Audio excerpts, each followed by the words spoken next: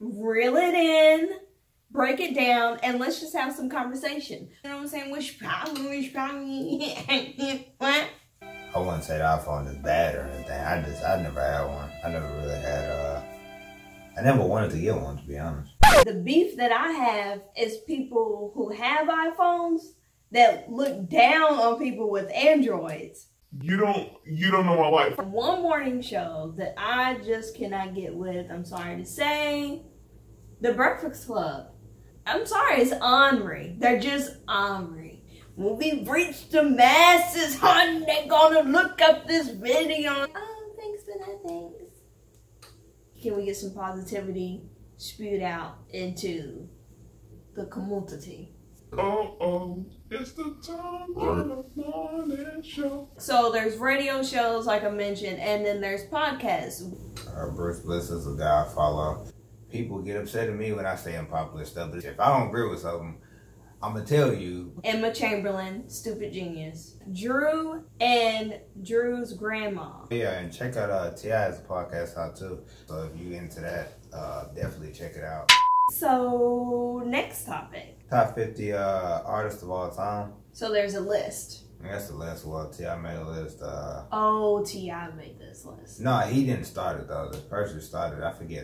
I forget who it was, but people were upset about it. But he talked about it on his podcast. Yeah, he talked about it, and he put a 50 list, and people were upset at him by this 50 list. My thing is, it's a personal. Oh, okay, I kind of seen it. It's an opinion-based thing, though.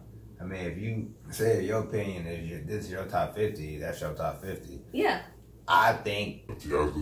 But is that true to everybody else? No, that's my personal opinion. Music is opinion-based. That's why I'm saying people get so upset about that. I've seen this a few times recently where they were saying negative things about Jay-Z. It's one tweet I saw, somebody said something like Jay-Z couldn't wrap himself out of a brown paper bag or something like that. And I was like, this has to be like a 14-year-old kid. That's different between you not liking Jay-Z and telling me he can't rap. That's yeah. That's not even true. Like, that's just a law. I'm like, okay, because that's just a law. Yeah, because here's the thing, even if you don't really know a lot about rap music, or even if that's not your vibe, Jay-Z has come out with some pretty catchy hits. You know what I'm saying? He's like the only rapper in history to rap in literally 3 different decades. Well, he's literally been out for like 3 decades now. Yeah, but so has Snoop and Ice Cube. That's as far as like to stay as hot as he is. Nobody else has done that. To stay this, he still puts out. Yeah, the longevity is. Yeah, everything. He's like the only person I know is literally this popular. But I'm just, for him to say that he's no good at all, like, I mean, like. No, if you say you don't like him, that's fine. Don't tell me you can't rap. But what I'm saying was, even if you don't like rap or really care for him, when you start talking about I'm a hustler, baby, I just want you to know. When you start talking about that song, when you start talking about big pins, big cheese, when you start talking about the Rush Hour song. No, that's commercial too. That's not but that's what I'm saying. Because even sucky rappers can't make commercial songs to save their lives.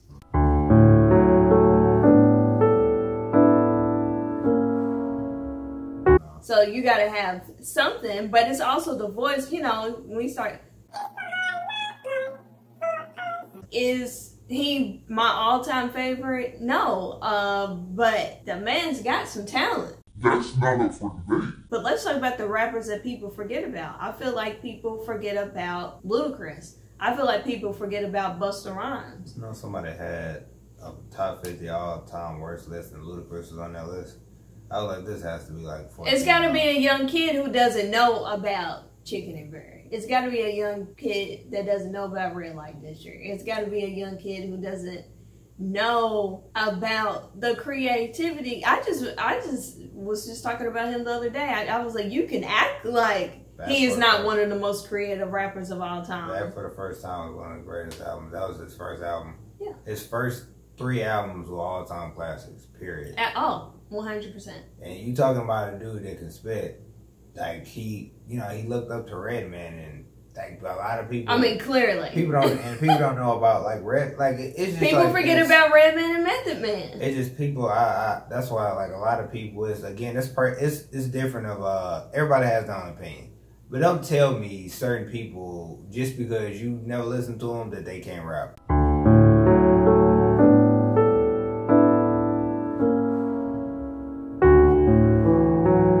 Because there's plenty of people. And again, it's not just commercial. Obviously, you can look at commercial and say, oh, well, this person, this and that. But I'm saying, like, listening to underground stuff or, you know, songs that really didn't catch that wave of, you know, TV time. You have to go back and listen to that stuff to really know. And I just feel like it's just a lot of kids that say nonsense like that. Like, come on. Oh, and also I know we haven't brought up any female rappers, but that's a whole other conversation for a whole other day. And this video is already very long. Last topic. Disney versus Nickelodeon. I like both very much. And it depends on the era that we are speaking on. I will say 90s cartoons, hands down, Nickelodeon. And that's just the T. Now, did I like Timon and Pumbaa? Yes. Did I like DuckTales? Yes. Recess wasn't really 90s, but it was for like 90s kids. Yeah, I liked all those shows, and those were shows that were on Disney. But when you start talking about cartoons like Rugrats, Hey Arnold, Cat Dog, Rocket Power. SpongeBob. Well, SpongeBob need not even be spoken because he's just king. You know, that's hello. You know, that speaks for itself. But oh man, but then you look at live action shows. My Brother and Me, All That, iCarly, Kenan and Kel. I mean, Victorious. Oh yes. But also, Disney came through though with That's So Raven, and then Raven's even back on there with Raven's House. It's still good. Even Stevens, Lizzie McGuire. They had really good movies too, though. The movies. Yeah, I mean, they had them in movies. They had Nickelodeon movies. For sure. Of course. And when we're not talking about the big screen movies, we're talking about Disney Channel original series because hello, Brink. Right. Brink is my favorite one. Hello, Cheetah Girls. Cheetah Girls was a freaking movement. Yeah, Motocross 17 again. I mean, they had too many. They had them in movies for sure. Yeah, the original movies. Now Nickelodeon has some original movies. They just didn't have as many, but the few that Nickelodeon had were really good. The Fred movie was good. I don't know if you ever seen it. Yeah, I've seen it. Fred was good. They ended up turning Rugrats into a movie, but that did go to the big screen. But they had a few. They did more so. But they were just.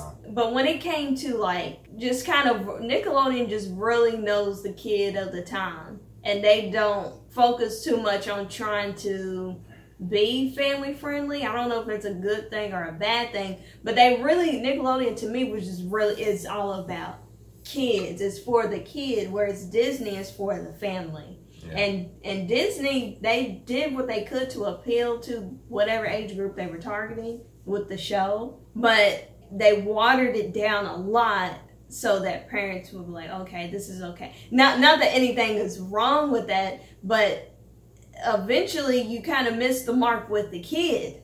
So some of the jokes and comedy that Nickelodeon was spewing out without a second thought, that's what made the difference. Because let's be honest, 90s parents, they didn't care. They didn't. I won't say they didn't care, but 90s parents were a lot more lenient with TV time more than anyone has ever been before. But the parents of the 90s kids love Nickelodeon. Sure. Shonda goes on and on and on. Oh. My brother and me. Oh yeah, I like Robert. Oh hey Arnold, I like it. Woo woo. And to me, that's why I don't know. For the longest, I think Nickelodeon just really was always a step ahead of Disney for a long time. But Disney really didn't need to be a leader in TV because you have Disney World and they had all the princesses. They had all the kids movies. They have all the movies. On the big screen. So they really didn't need the lead in TV. So I think that wasn't really a focal point for them. Once they saw, I think, the movement that was Nickelodeon and the shows they were producing, that's when you started getting stuff like That So Raven. That's when you started to get Hannah Montana. And when they came out with Hannah Montana, I think that I mean, Disney's never been the same after that.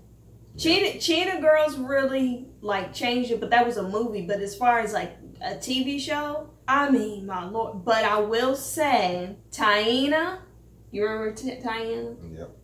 And That's So Raven were very similar. And that's all I'm going to say on that. Take from that what you will. But Taina and That's So Raven were very similar. Now, we see which one had the longevity.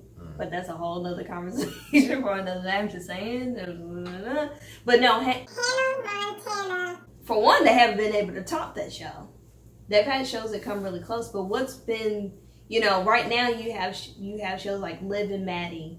You had Jessie that came on for a really long time, and then they had a spinoff of that. I know that's kind of past what you know about, but now they have Descendants and everything. But man, the days of Hannah Montana, freaking Miley Cyrus.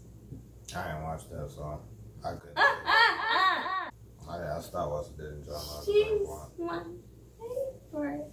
Yeah, but I mean, that's... Everybody makes mistakes. Everybody has those days. Everybody knows what I'm talking about. Everybody gets that way. Anyways, a final consensus on the last topic is Disney and Nickelodeon, very, very strong for very different reasons. But we will not forget Cartoon Network, who, in its own right, stood its own. But Cartoon Network had no competition. That's a whole other category. So that's the only reason we didn't put them in. Because you can't really, that's kind of comparing like apples and oranges, because Cartoon Network only did cartoons. And then they also showed like the classic cartoons like Tom and Jerry and things of that nature. So you can't really compare that to that. And Cartoon Network made Nickelodeon seem like Disney Channel with some, because they were kind of vulgar. They were a little vulgar. Now Nickelodeon calmed down, because you remember way back when Nickelodeon did actually show Ren and Stimpy, which I have no idea how that show, looking back at it now, how that show was on Nickelodeon. That Rocko's Modern Life. Rocko's Modern Life was also kind of. Yeah. But as a kid, I never knew anything was wrong with it. But as an adult now, looking back on it and really getting some of the jokes, some of them were, I guess it was for the parents who were watching it with their kids. It was meant to be funny for them. So, because let's be honest, sitting and watching kids shows all day, I mean, it can be really, if it's not your tea. So I think it was more, I don't think it was so much about, we're trying to brainwash kids. I think it was, let's give something for the parents to enjoy too. So it was a lot of subliminal stuff. Now, were they trying to corrupt us? Maybe. Did it work? Seems like it, but I'm kidding. Illuminati, don't take me, no. I'm not implying that Nickelodeon and Disney are involved in Illuminati in any way. It was a joke. Let it go, people. Anyways, that's all we have time for today. We really hope that you enjoyed this discussion, and all right. Well, if you haven't already done so, go ahead and click that big Take two. If you haven't done so already, go ahead and click that big red subscribe button and join the family, because, I mean, we have content every friggin' Wednesday, right? And if you haven't already done so, go ahead and click the thumbs up, because we know that you like it. And one more thing, and we'll let you go. Go ahead and click the post notification bell so you get notified every time we upload a brand new video, right? Oh, and also go ahead and follow us on all of our social media. And this one has Twitch. Okay, and don't forget that our video was sponsored by LaCroix. So get your LaCroix beverages today. They have many flavors. It's very refreshing, and you can mix it with other flavors. And peace!